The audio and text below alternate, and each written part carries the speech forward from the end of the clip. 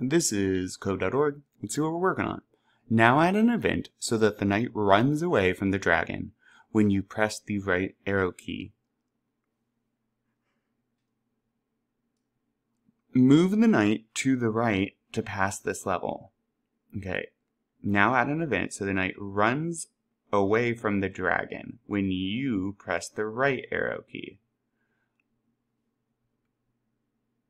Oh, okay. So if we hit the right arrow key, right now when we hit the left arrow key, we go towards the dragon. Now add an event that the knight runs away from the dragon when you press the right arrow. Okay, so when I press the right arrow, what do I need?